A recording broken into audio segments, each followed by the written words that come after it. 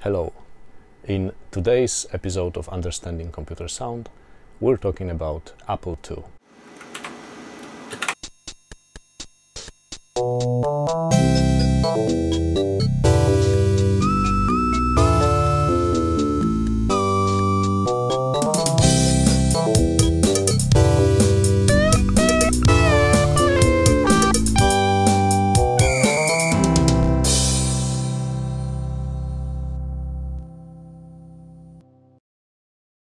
In the previous episode, titled Beep, we put ZX Spectrums, Apple IIs, PCs all in one bucket of those systems which generated sound using 1-bit output and basically taking the speaker on and off.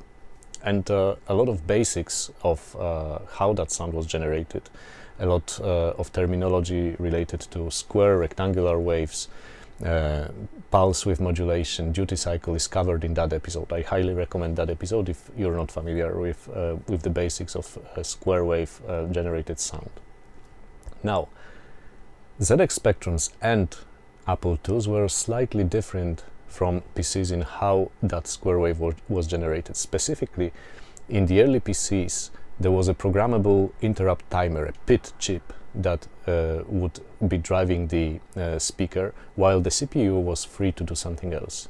In ZX Spectrums and in Apple IIs, the speaker was driven directly by the CPU, which means that the programmer had to be very careful in how they timed their program in order to keep the sound undistorted and keep it playing.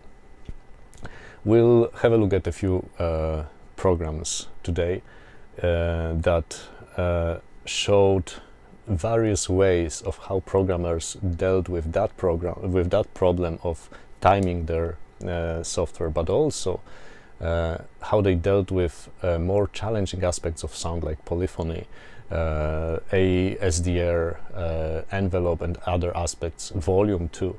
Remember that we're talking about 1-bit sound, basically on and off. How can you control volume there? Let's look into that. Let's dive into a few example programs. I have already uploaded quite a few of them to several of my machines. I have 4 Apple IIs switched on now here, and they are all outputting sound via this mixer behind me.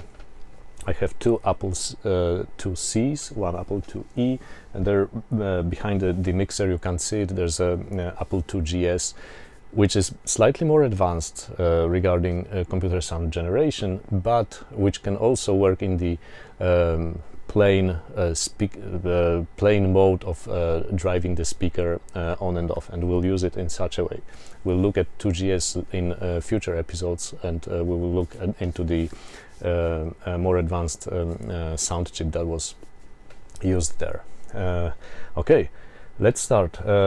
As an example of very simple tune that was used in one of the games, I took the game Family Feud by ShareData, which was developed in 1984, and it shows the use of simple square wave of 50% duty cycle. Nothing too spectacular, but the tune is pretty nice. Let me reboot. I think it's this computer that has it. Let me unmute it.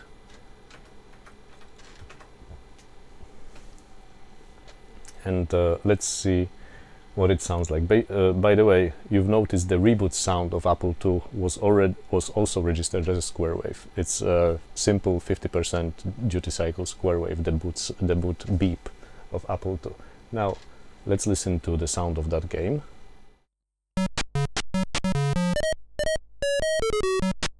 And I froze. There it stopped playing. I froze the oscilloscope just to show that all the sounds generated there were very simple square wave put ingeniously together to create an engaging tune. Now another game where again 50% duty cycle wave was used is this famous game Frogger by Konami and Sega from 1981, even earlier than Family Feud. And I really love the intro tune there. Let me try and switch the right output on, and let's play it.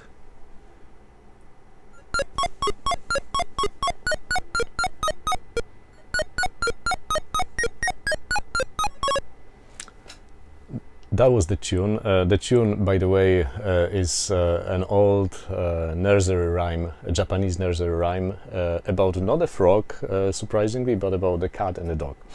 But never mind that. The interesting part in that tune was that there were two melody lines played. One was the bass or like a low register melody, and the other one was more treble or high register tune, and those two were played in they were swapped. The programmer swapped the playing of those melodies between one and the other in such a way that and so fast that it created a kind of nice counterpoint effect to the listener, and basically both of those melodies, high and low register, could be considered as contiguous melodies. A very nice effect, and before we go to the next game, let's listen to it again.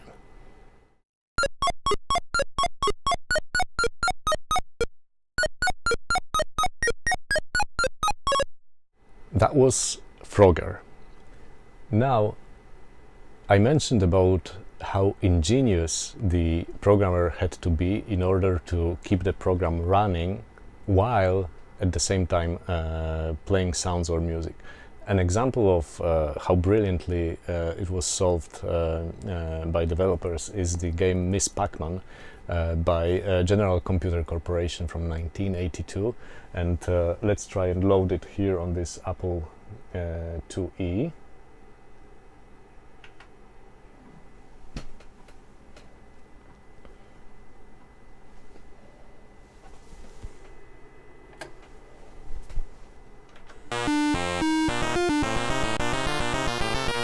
That was the intro tune, and let's play. What's happening now is I'm walking Miss Pac-Man and collecting the dots and running away from ghosts, but at the same time you hear the sounds of her eating the dots and eating the ghosts. I hope I can chase one of the... Oh no, I didn't manage to do that. Now I will. All those sounds are generated while the character is moving about in the game. That required a lot of thinking on the part of the programmer, and timing the interrupting the game in such a way that it keeps being playable while the sounds are being generated. Genius work, I love it, and the game is really very playable. The next one, where also similar techniques were used, is Dig Dug by Namco, Atari, from 1983. Let me try and load it. I think I have it here.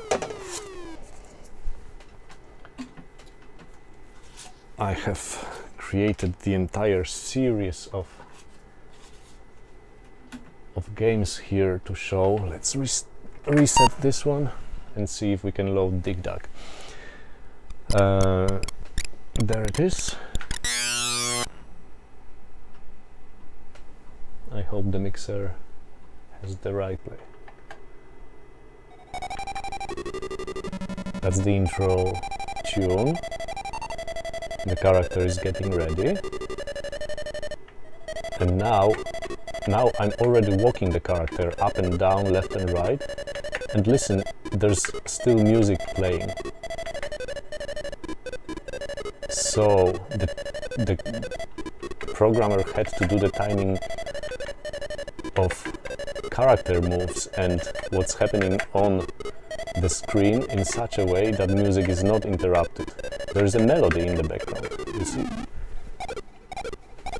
Again. You can discern melody. Of course it's being interrupted. Remember, the screen has to refresh, the character has to move, the program has to respond to key presses while the melody is playing. It's all driven by that 8-bit 6502 CPU there in Apple IIe. So games like these took a lot of time to develop, a lot of ingenuity, and I really admire the effort that went to it and the creative thought.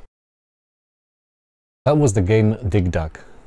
Now, an important part in the techniques of generating sound in Apple II as well as ZX Spectrum or early PCs was the ability to control the duty cycle of square wave. We mentioned that already in our episode titled Beep, but today let's try and simulate the effects of modulating the duty cycle on our Apple II. So I wrote a very simple assembly program to try and understand the effect myself and try to observe the behavior of rectangular waves and its impact on the perceived sound. And that program basically allows me to use the keyboard to modulate the frequency of the wave and another set of keys to modulate the duty cycle. Let's see how that works. I already loaded it here on this Apple IIc, and let's enable the sound now. So what we're seeing now is a square wave that is it's not 50% duty cycle, but a little bit less than that, but still close. And the yellow line represents the wave itself, while the red line here represents the how that wave is composed of harmonic frequencies. And the leftmost very tall red line, I hope it can be seen, represents the fundamental harmonic of square wave, and the other ones are the secondary, tertiary harmonic, etc., etc. There is actually an infinite number of them. Let's see what happens when I modulate without changing the frequency, I modulate the duty cycle. Let's decrease the duty cycle of that wave. You can immediately hear the effect, but let's see the effect on the left hand side. You see that the red bar on the very left hand side gets lower and lower. The fundamental harmonic, as we decrease the duty cycle, the fundamental harmonic gets less and less dominating. I went too far, but that effect of modulating look up and down, the fundamental harmonic goes up and down, becomes less and less dominating as we decrease the duty cycle. That effect allowed the programmer basically to control the volume of the output sound, which seems almost impossible. Remember, we're talking about 1-bit sound, either on and off. But now we are able to control the volume when we go to very thin pulses and stay there and try to modulate them. That effect was used a lot, and let's see a few examples. Let me switch to a different channel. I have preloaded here on that Apple IIe a very interesting program by David Schmeng from 2017, very recent one, called Oscillation over Thruster. And what it does is it basically lets us play certain sounds. I hope we can hear them. I think we should. So as I play the keyboard, it generates certain sounds. And let's look at the effect here on the oscilloscope. Let me switch it on 1 second. Okay, I was able now to adjust the oscilloscope to what I want to show. So basically, as we climb up the scale here, oscillation over thruster program, we increase the frequency of sound, and that can be seen when we look at the spacing between the individual pulses here. But that's not the interesting part. The interesting part is that listen to the sound as it fades away. The fading away of that sound was achieved by modulating the very thin pulse here and its width. If we look closer, because from here it looks like these are just lines. These are rectangular waves, but wave shapes, but they are very thin and they look like lines. If we increase the scale and we see an individual pulse, forget for now why it looks triangular rather than rectangular. We'll get to that. But if we look at a single pulse here, You see, it starts very thin, but as the sound fades away, it gets thinner and thinner. So now I think this looks pretty good. The author of this program is starting from, I calculated it, roughly 1.5% of the frequency of a given sound, which is very low duty cycle. And then that pulse gets even thinner, and that's how he decreases the volume of sound, its power, over time. And he was able to achieve what is called an envelope of sound, basically attack, delay, sustain, release cycles of the sound over time, which is a pretty great achievement for a 1-bit output computer, and I really love playing with this little program. I may even use it in future episodes to generate one of the jingles or tunes for my videos. Very nice, and shows the power of controlling very narrow pulse widths. Surprisingly, oscillation over thruster, brilliant as it is, has not reached yet the levels of sophistication that is possible with Apple II platform as far as sound generation goes. Many more advanced techniques are being explored, for example, in an excellent article called 1-Bit Instrument by Blake Troyes, published in 2020, very recent one, where the author dissects the 1-bit output platforms. He focuses specifically on ZX Spectrum, but it doesn't matter. The challenges and the techniques to overcome them are basically the same. And there he describes, as I said, multiple techniques, advanced techniques of building sound using rectangular waves. One of them is basically using a carrier frequency that is inaudible, cannot be heard by humans, or is on the border of human hearing. And that carrier frequency is there to maintain the speaker in one of the intermediate positions between minimum and maximum. Thanks to that carrier frequency, the composer is able to generate many more than just on and off states, and by that modulate the output in a very precise way. One of the programs that uses that technique is rt.synth by Michael Mahon, published in the early 2000s, I think 2005, where he uses precisely that. What you're seeing now on the oscilloscope is the carrier frequency that cannot be heard by humans, or it can be heard if you're relatively young, if your hearing is good, and your volume is way up, and you really focus on that hearing. Let me see if actually it's being represented here. Volume slightly up. You should be able to hear that hissing or very high-pitched sound if your hearing is good, and again, if you're relatively young. People lose the ability to hear very high-pitched sounds as they age. Now, this is the representation of that wave, and let's start to dissect it a little bit. The first thing that you notice, we've been talking in our previous episode beep, and everywhere and all the time until now we've been talking about square or rectangular waves. I promised to say why the rectangular waves don't really look like rectangular ones in some of our views. So look at this wave. What you see here is a very close zoom. This wave is of relatively high frequency, as I said, beyond human hearing. The distance between crests of this wave is over 40, maybe 50 microseconds. We're talking about microseconds. 1 microsecond is 1/1,000,000th of a second. So this is like a microscopic view of a sound wave. We can't hear it. It's so the frequency is so high. Now,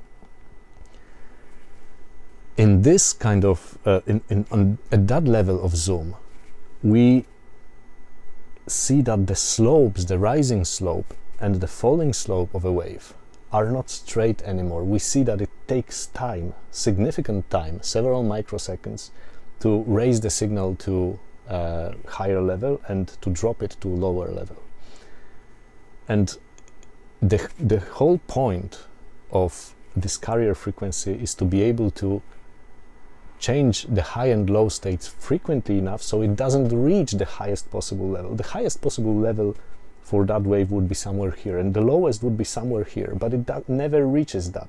That's why we're not seeing the square wave and the, you know, flat line stop at the bottom. We're seeing rising and falling slopes and almost like a sine wave or sawtooth wave, whatever you see. The point is that we're not reaching the highest and lowest level. We're maintaining the signal and the speaker consequently in an intermediate state. Now, this is the key of that method to create multiple levels of volume between max and min. Basically, if we at this level, if we change the pulse width slightly, we will get the signal reaching higher to the closer to the highest and or closer to the lowest.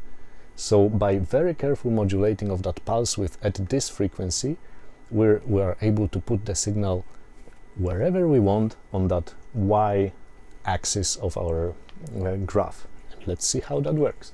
So rt.synth here, loaded here on that Apple IIe, displays a keyboard, and you are able to play a piece of music on that. Let me see if that's actually connected to our mixer. It is. Let me play something.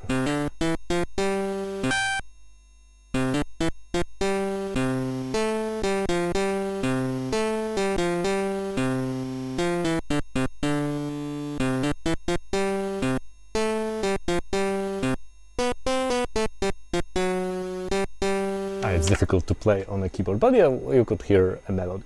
So, the author of rt.synth, Michael Mahon, was able to create a wavetable of sounds similar to certain instruments by modulating the underlying frequency, the carrier frequency, its width, in a very precise manner. So when I press a key, look what's happening. You see that carrier wave starts to shake because it's either closer or to the maximum or further from the maximum.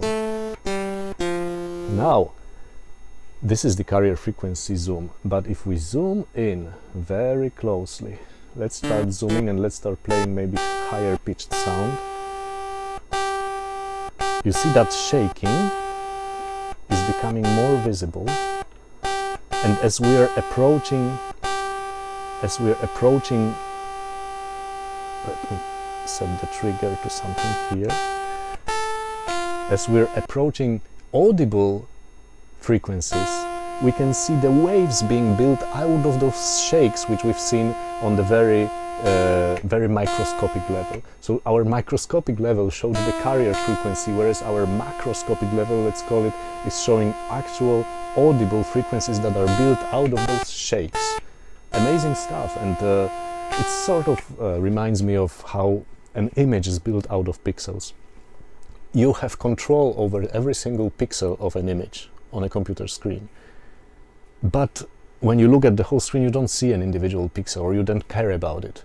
What you see is the full image, and that's what we see. And here, what we hear is the audible frequency. We don't care about those individual shakes that are building them up on the carrier frequency level. Genius work, amazing stuff. He spent a lot of time researching that. He was able to reach the frequency of, like, if we zoom out again, that frequency, even if the rt.synth is silent, we're not playing anything, that frequency is constantly there, and the frequency is of 22 kilohertz. The distance between those two top those crests is around between 40 and 50 microseconds, as I said, which translates to 22 kilohertz of carrier frequency. It's a very high frequency on the border of human hearing, and this is really genius work. I really love it. As I said, Michael Mahon spent a lot of time on that. He presented it as a module that can be used in other software. That wavetable generation, sound generation, can be used by other pieces of software. I'm going to show one in a second. But Michael Mahon also built a separate program called I think Drummer, or RT Drummer.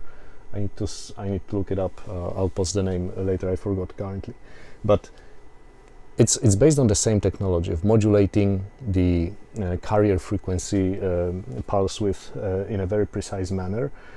But this one, instead of playing synthesized sounds of various instruments, it just plays drums. So you basically have a drum machine. Let me switch it on and see if we can hear it. Yeah, there it is. It's a very simple rhythm that I created. So basically you have drum machine. You can even play something here. Let me lower the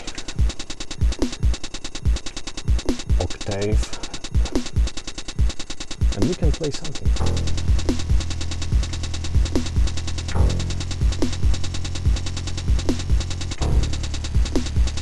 Feeling almost like a DJ. Remember, we're talking about 1-bit machines. Theoretically, they should be able to only tick the speaker on and off. How much can be possible with genius work and genius creative work of a programmer. Amazing stuff. Definitely I'm going to use it in again in one of my little tunes or jingles. Can't wait to compose something with it. Interestingly enough, and anecdotally, let me show you again the audible scale here. Okay, we're playing something. Let's increase the octave. So this is our audible sound, and it's like if we have electric bass here switched on as the wavetable, we're seeing like regular close to sine waves. But Michael Mahon created several instruments, and one of them is actually square wave. So if we switch that to square wave, look what's happening. What are we doing here? We're using tiny square waves to build audible square waves. So it's like almost a meta square wave here that is being built. And if we go to higher frequency, we see that, let's zoom in, that the individual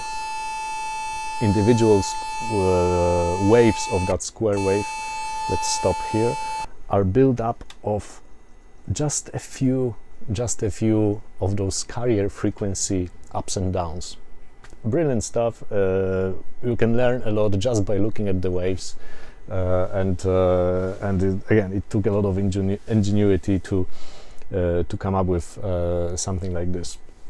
Let me. I mentioned that we can that Michael Mahon's DAC 522. He called the component which generates the waves, which is used in rt.synth and in the drummer. He called it DAC 522, which means like digital to audio converter. 522 meaning 5 bits of resolution between up and down states, and 22 kilohertz carrier frequency. So DAC 522 was made available by Michael Mahon to other programmers so that they can use it in their demos, in their games, and that's one of the examples of it. Let me try and play that. This is the music. again, based on Michael Mahon's DAC 522 audio component and built by Simon Williams in 2007. Brilliant work. It's called, the disc is called Micro Music, and the piece that we're hearing is Summer at the Berghof.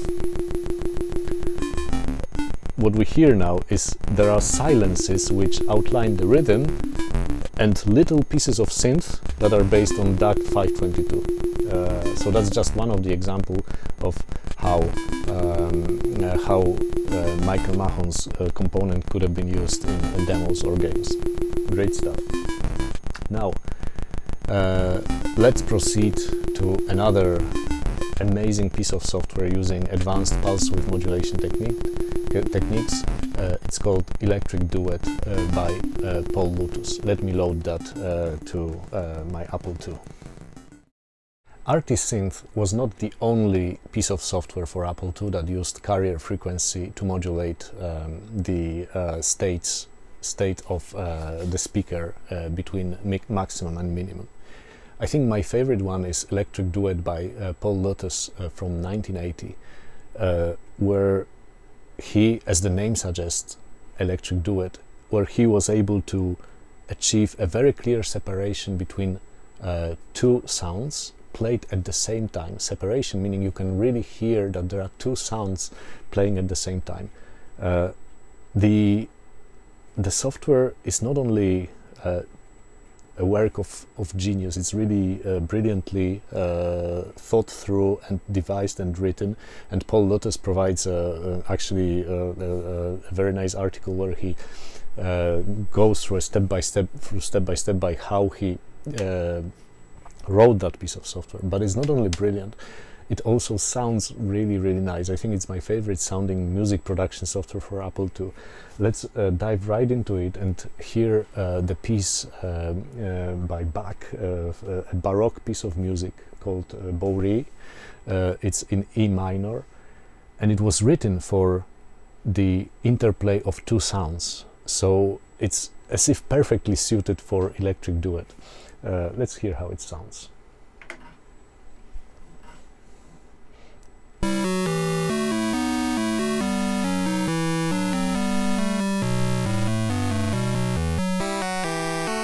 I think it's pretty amazing. Now, I don't want to interrupt this excellent piece of music. You can hear it in my article that is linked below in its full form. But let's look at the sound wave here. I stopped the oscilloscope here to show the interplay of two instruments, almost instruments here. So there's carrier frequency, which is invisible now to us. It's sort of blurred because we're zoomed out at our macro view, let's call it, and we see the audible frequencies, how the two states, intermediate states, are being switched constantly to create the effect of polyphony.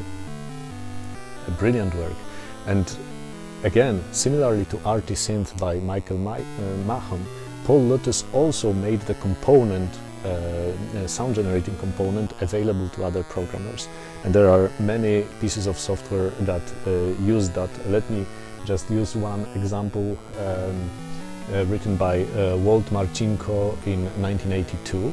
The demo is called Music Disc, and it uses Electric Duet internally, and I think achieves an amazing effect. I loaded it here, I think, and I hope the mixer is on for it. Let's hear Turkish Rondo.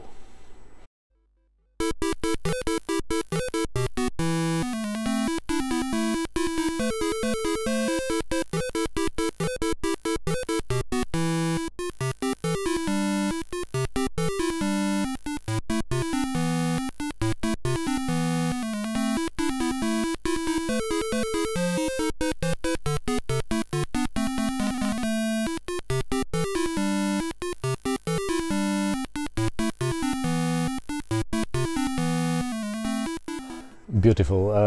Again, the full piece is linked in my article below.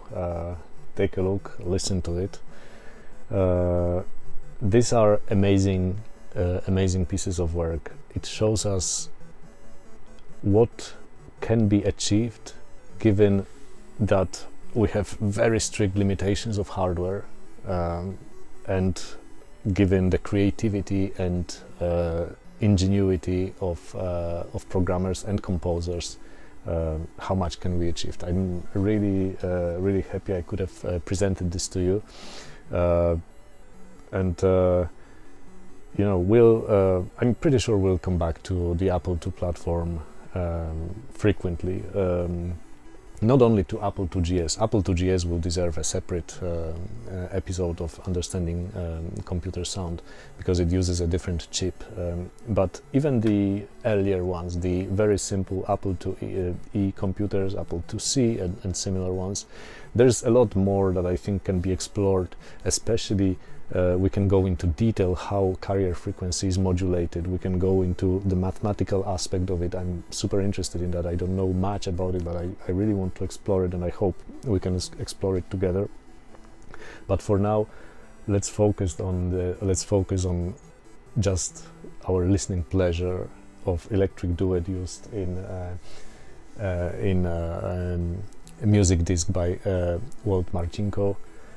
And also, let's now listen to a few other demos and listen to a few other game sounds, just without any commentary. I leave it on for you to listen to, relax to, and maybe we'll provide just the title and author on the screen.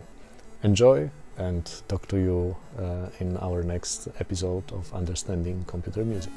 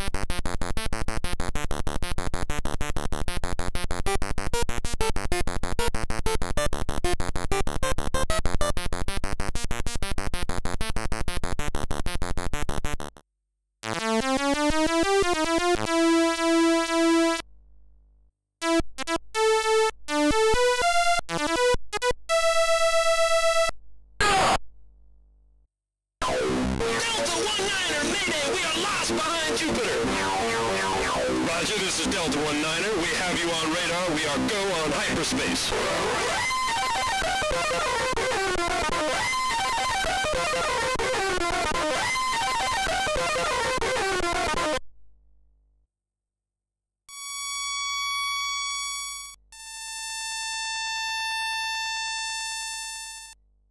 Welcome to Soft Disc Rich and Famous Series, Sound Wizard by Gary Bond.